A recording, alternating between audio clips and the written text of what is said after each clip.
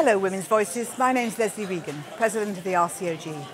This International Women's Day I wanted to thank you for all you do, particularly your vital work to support the college's activity to improve women's health.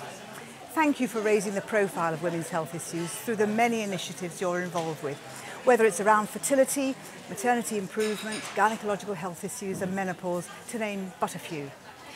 The International Women's Day theme for this year is Press for Progress, which is a really welcome reminder that we need to press ahead with achieving Sustainable Development Goals 3 and 5, which are, number 3, to ensure healthy lives and promote well-being for all at all ages, and number 5, ensure gender equality and empower all girls and women. I would like to encourage you all to continue to push for these goals in all that you do, as I will be doing in my work as President of the College.